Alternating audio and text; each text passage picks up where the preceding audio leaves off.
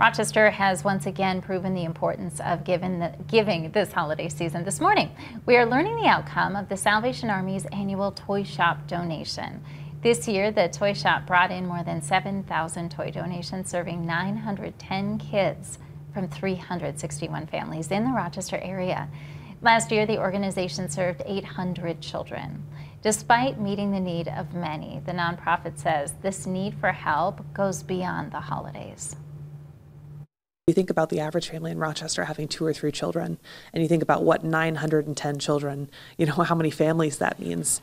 It just shows that there's an extra need, and we just want people to continue all year long to really be cognizant that need is heightened and that people just need the extra support. In addition to toy donations, the Salvation Army also raised $15,000 worth of food gift cards to support families during and after the holidays.